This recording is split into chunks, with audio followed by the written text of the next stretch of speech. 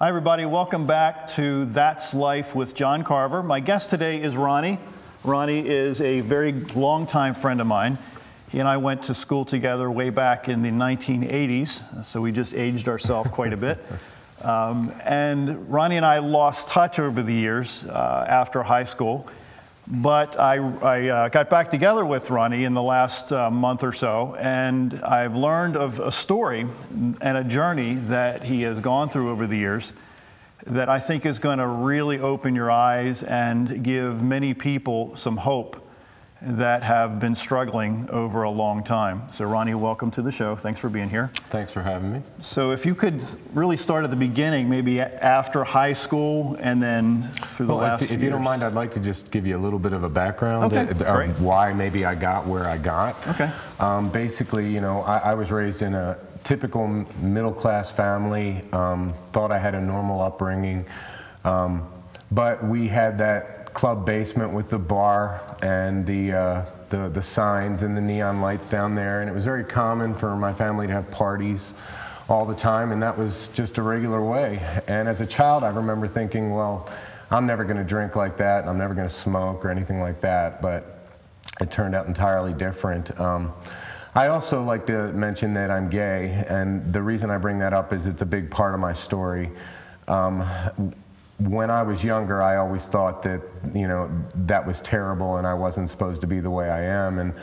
And then at the right age of puberty, 13 and 14 years old, my parents both passed away 11 months apart. And I really thought that God had taken them from me because I was gay and that I caused their deaths. This made me, put me in a depression for a few years. And just kind of made me a loner and stuck to myself until high school, where in my senior year I was invited to a few senior parties where that was the first time I ever tasted alcohol. And it just gave me a new sense of being someone special. It made me feel on top of the world, and I just thought I had arrived. But right from the beginning, I have to say, blackouts started, because I remember after the first few times that I drank at those parties, I was in school a few days later asking people, what did I do? Did I say anything wrong? Did I do anything wrong? And I found out that I hadn't, so I was happy about that, but I still knew I drank heavily, but it didn't affect me. I thought, well, everybody does this. Fast forward, I went to college a few years later. And that I tell people, you know, I paid $15,000 a year to learn how to professionally party. I had roommates that introduced me to marijuana and also drinking, and there were fraternities and sororities that had parties every night. And basically, I thought I was partying like everybody else, but again, there were blackouts. I remember one morning waking up and finding out that my roommate said, "Thanks a lot," and I said, "Thanks for what?" And he said, "Well, you obviously came in my room and opened up my dresser and you urinated all over my underwear." I was like, "Oh, sorry about that." But these are memories I try to forget, but these should have been signs that something was wrong. But again, I just thought I was just a kid. Oh, this is funny. This is all cool. And then I got a little older, and when I got out of college, I came home and I partied with two girls from high school. And finally, I got sick of being in the closet, and I came out. And when I came out, I started going to bars downtown, and I thought I had discovered life. And I remember not being able to afford to drink because the drinks were so expensive, so I'd put a pint of Bacardi in my pocket and keep it inside my pocket and just order a Coke. But many nights my sister used to tell me, she raised me after my parents had passed, and she used to tell me, "Ronnie, you're playing Russian roulette," because I was drinking and driving continually, coming home and saying, "Did I park the car okay?" type of thing.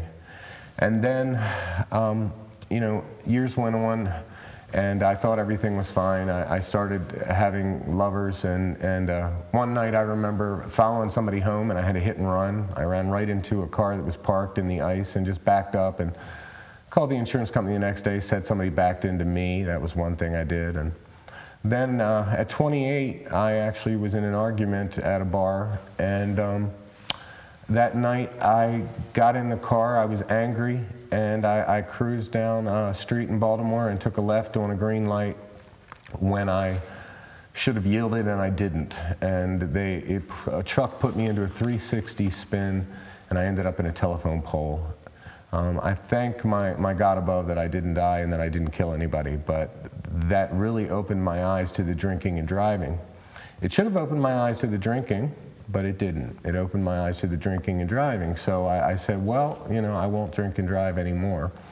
And it also, I had totaled my car, so I didn't have a ride. And then on, I had to take buses and cabs to work. At the time, I was working as a portrait studio photographer. And I remember going out at night and, you know, a lot of times calling out of work, but most of the time showing up. But I remember my sales consultant telling me a lot of times, "Woo, you had a night last night, you smell like rum." So they could smell the liquor on me back then. And I still didn't think anything of it, just was my way of life. I got a little older, and basically I finally got a car back. I became a karaoke host, and I said, I'll never drink and drive again. Well, that turned into a 2-drink limit instead, and I started having, well, I can have two, and I would you know, have 2 and I'd be fine, and that went on for years and years, and basically, fast forward a little bit, I started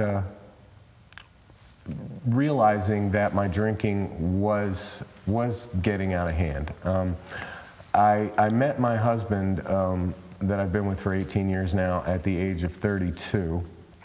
The night I met him, we partied together, and we continued on for years doing that. We still didn't drink and drive, but after just 2 years of being with him, I got my second DWI. I was 37 years old, so not quite 10 years later. This was no accident, but basically it was an eye-opener that, you know, put me in Right Turn of Maryland, which was a facility in Owings Mills, for a weekend. And when I came out of there, I really realized that I had a problem, that drinking was an issue. And I came home to him and I said, I can't do this without you, we've got to stop. And if you don't do it, I can't do it. And he basically said to me, he's not stopping. Instead of leaving or doing my own thing, I just said, you can't beat him, join him. And I continued to drink and party with him for many years to come. A few things I probably left out. I also experimented with other drugs. When I was in college, we had went to Florida for a week where I stayed awake for the entire week on cocaine. I'm very glad that never became my drug of choice, but I have experimented with that. Once at college also, I ate a mushroom that was meant for a group, and I ate the whole thing, and I was actually stuck in a fetal position for 24 to 48 hours. I don't remember exactly what it was, but I've really kind of done it all with the exception of any type of needles, which thank God I never went there. But I really thought there was really no hope, and I just had many years of what I thought was fun partying. But it got to the point where the partying wasn't fun anymore. It was more maintenance.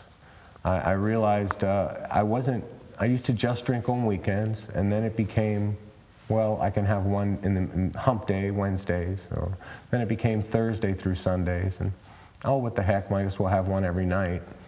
And I started drinking. It was just, I'd get up in the morning, go to work. I ended up doing sales, which I do now, but I'd end up getting up and I'd be thinking about when the last sale would end and when I could start drinking, when I could have my first drink and catch my first buzz. The marijuana and the drinking went hand in hand together. If I didn't have one, I wanted the other, and vice versa. But most of the time, I wanted both. Basically, I never, a lot of people think that you have to end up in the gutter, or you have to lose everything to be an alcoholic or to be a drug addict. And I realize there's many different levels of that. A phrase I've heard recently is you can get off the elevator, that's going down on any floor you want to. You don't have to wait till it hits rock bottom. I had an older brother that, obviously I think it's hereditary. I don't know, I'm not a scientist, but my family, my dad, like I said, drank when I was young. My brother always had his beer every night. And when I turned 50 last year, my brother, actually, it's been 2 years. When I was 50, I thought about the fact that I had lost my brother 2 years before. He drank himself to death basically at 64, which today is not old. And he probably was 110 pounds when he died, not eating, just drinking. The drinking for me was a slow progression because I basically started, you know, like I said, partying young and just here and there, and then it became more often. And I never went to straight liquor. I always mixed my drinks, but regardless, it still became a necessity and not just fun, and it still became on my mind. Towards the end, I actually got to the point where I was drinking before I'd go see clients, which I didn't want to do. I always said I won't drink and drive anymore. Well, now I'm thinking, well, my client's not till 7 o'clock at night. Why not have a couple before I go see that client? That was kind of a red flag to me, and it really made me wake up. August 1st last year, I did wake up, and I like to say that I didn't really have a moment of, like some people say the courts made them realize, or the family had an intervention with you. Well, I hid my drinking so well that there was no intervention. Everybody thought I was a normal drinker. You know, I kept my job. No one at my job knew I drank. I isolated at home, though. My husband and I, we drink nightly at home, and we weren't hurting anybody but ourselves. I remember too thinking, because it got to be a monotonous kind of Groundhog Day, if you've seen that movie, kind of scenario where it just felt like the same thing over and over. I remember on Saturdays we'd always say, well, next Saturday, you know, we'll go see a movie and we'll go out to dinner. Well, he'd be off on Saturdays. I'd have to run a morning appointment or so and get home in the middle of the afternoon around 2 or 3 o'clock. And when I'd get home, he'd already have 3 glasses of wine and caught a buzz. Well, there goes the movie, there goes the dinner. Might as well just start with him. And basically every Saturday night was wandering around the house talking about what we're going to redecorate in a stoop, you know. What kind of life is this? I'm 50. My life is probably half over. When you're 40, I say, you know, your life might not be half over. When you're 50, it probably is. Do I really want to go further with this? Do I really want to continue this journey? I woke up on August 1st, which was a Sunday. I hadn't done anything different the night before. I hadn't fallen, which I had done many times, but I hadn't fallen, I hadn't broken anything, but I just knew that something had to happen. I had been praying most of the time for God just to take me, that my life was worth nothing, and I got to the realization He wasn't listening, and that I needed to do something. So I got out of bed that morning, I got up, I was in tears, I walked down the steps, I looked at my husband and I said, I can't do it anymore. He said, do what? I said, I can't live like this, I can't drink anymore. And he said, well, you know, it's okay, you'll be okay. I said, no, I won't be okay. And I got in my car, I drove around the block to my sister's house, and I went in and busted out crying to her and told her, Kathy, I can't do it. And she knew exactly what I meant because she has her own issues. And she hugged me and she said, you don't have to do it alone. And I said, I can't do it alone and I can't do it here. I knew I couldn't stay in that environment and be successful at getting rid of this addiction. And so we got on the phone and we started calling facilities. Insurance companies very hard to get a hold of on Sundays. For sure. And I ended up basically finally finding a place, a rehab that would take me, but they couldn't take me until that following Friday. And I basically said, "Are you sure?" Because I wanted it now. And they said to me, "No, we can take you on Friday." So what did I do? Like any good alcoholic, I went to the liquor store. I've got 4 days left to party my brains out. So I did that. But my sobriety date is August 5th, 2016. That's the day I entered the rehabilitation center. It was the best choice I ever made. I went in there with an open mind. I was scared, but by the time I got out in 28 days, I didn't want to leave. It was a wonderful program, and it was like a shell that kind of teaches you what you have to do. So I probably left a lot out, but I mean, any questions for me, John? Well, I remember when we talked a few weeks back that there was a time that you were in a phone booth. If you could kind of explain, I know we're going back in time now. But that's okay. That's okay. Like I said, I left a lot out. I thought that was interesting. Yeah, well, it wasn't even a phone booth. Oh, okay. Yeah, when I was younger, during the days when I was really getting myself in trouble, or after when I was no longer driving, right after the DWI, the first one where I totaled the car, I was doing a lot of cabbing it, and I guess one night I don't know how I ended up there, but I didn't get home. Instead, I woke up underneath of a payphone on 33rd Street downtown with the sun in my face. So that should have been a sign that something was up. I also have broken both of my ankles due to alcohol. One was in a fight with a lover. Another time I was at a pool party where I simply took a step the wrong way and fell. Did all that. Oh, I also have a finger that's shorter than the other. That was later. That was not too long ago, probably 2 years ago. I was at a bar, standing outside the bar, smoking a cigarette, and had my hand on the door jamb. And someone opened that metal door really quick, and it took the tip of my finger off. Yeah, it fell on the floor, and a friend of mine, I couldn't believe he was kind enough, but he picked it up, and he put it in a cup of ice, and they rushed me to the hospital. But the thing was, I didn't feel it. I didn't feel it. I mean, this shows the amount of liquor that I could hold. I was totally numb.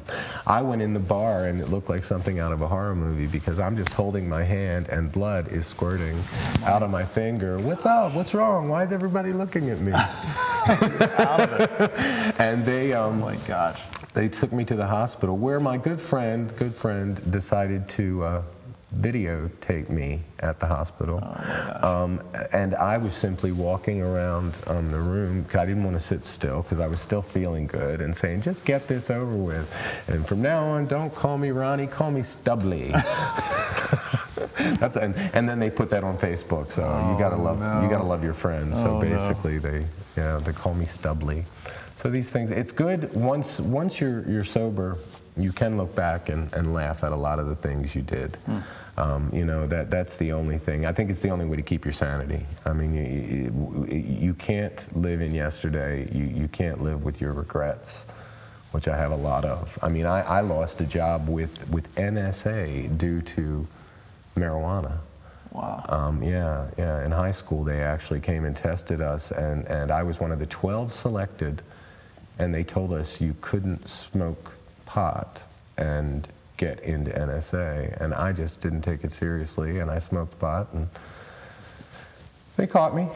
And really, yeah, my whole life could have been different from high school if I hadn't, if I hadn't went to NSA. Every time I drive by there on Route 32, I think, wow, what would have life been? But it wasn't meant to be, and I have to realize now that I've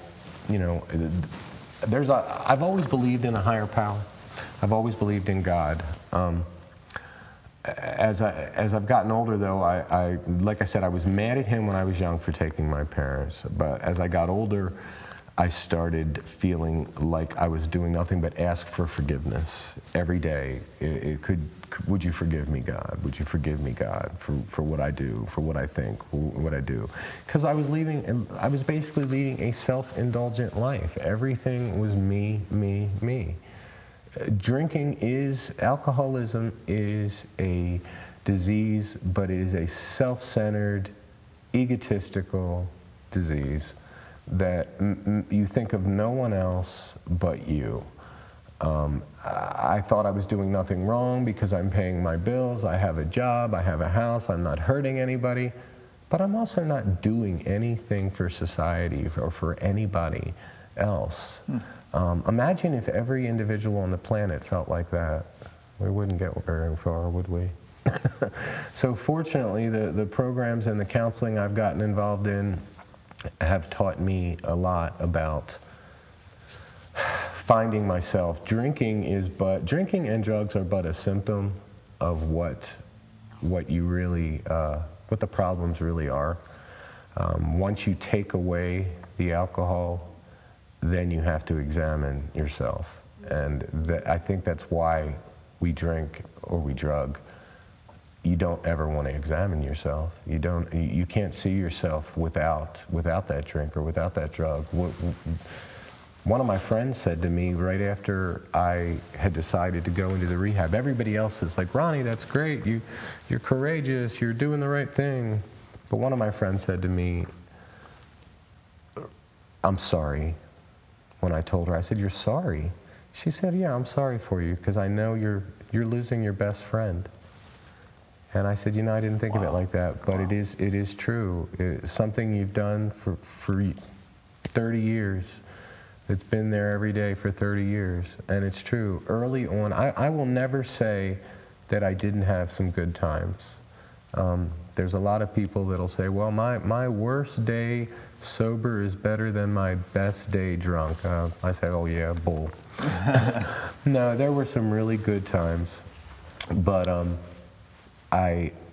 the main thing is it progresses. It is a progressive disease that at first you feel like you have it to make you happy, and then later it has you. It basically, like I said, in the end I was either drinking or thinking about drinking. If you find yourself in that position where you're either using or you're thinking about using, you probably have an issue. There are normal drinkers out there. Boy, don't they upset us, make us mad.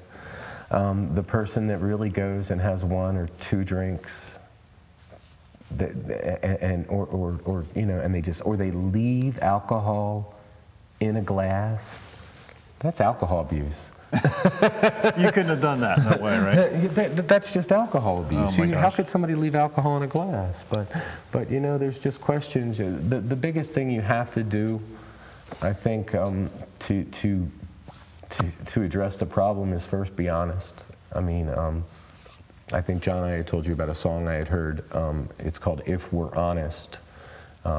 Francesca Battistelli sings it. It's on 95 Shine, and it's just a beautiful, beautiful song. And the words in the song basically talk about letting go, and if you're honest, there's mercy waiting on the other side. But the first step is to be honest with yourself. If you don't say it out loud, I'm Ronnie and I'm an alcoholic, and that's never going to change. I can never say I used to be an alcoholic. The same thing with drug addicts and addicts. Once you're there, you're there. You're never going to be able to go back. It's a disease. It's also an addiction. And it's also, it's like an allergy. If you knew every time you ate peanuts that you broke out, you wouldn't eat peanuts. Well said. But you know every time you go to drink or you go to drug, it's not going to just end with that. It's going to progress. That's powerful stuff. And you know, once you know it's there, if you're honest with yourself, you not only don't have to do it alone, you shouldn't do it alone. The chances of getting sober and making your life better just on your willpower, slim to none. That's why there are recovery centers. That's why there are recovery hotlines. There is life.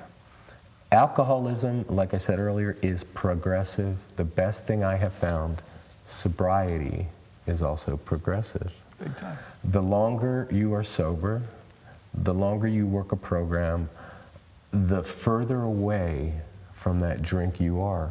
You only have to get one sobriety date. You don't have to do it again. And you realize there is life after the drinking. There is life after the drugs. And it's a great life. Somebody once said to me, you know, you can drink or you can do anything else. Hey, there's a thought. And it's so true. And now that I'm sober, I'm here with you. I'm going to speak at my rehabilitation center next week. My job, I'm in sales. I'm doing better than I've ever done. And I give it all to Him. I give it all to God. And I couldn't do it on my own, but He put me in the group of people that I need to be with. And find those people, find the help you need, because you're not going to do it alone, but it can be done. I'm living proof. Ronnie, thank you so much for being on the show today. Folks, thanks for being here. I hope this information is going to inspire many of you who have struggles of various kinds. His courage, hopefully, is going to inspire you to take some very big steps in your life. Thanks for watching That's Life with John Carver, and we'll see you next time. I think it went well. I think it went well, too. Appreciate that a lot. It's awesome, man.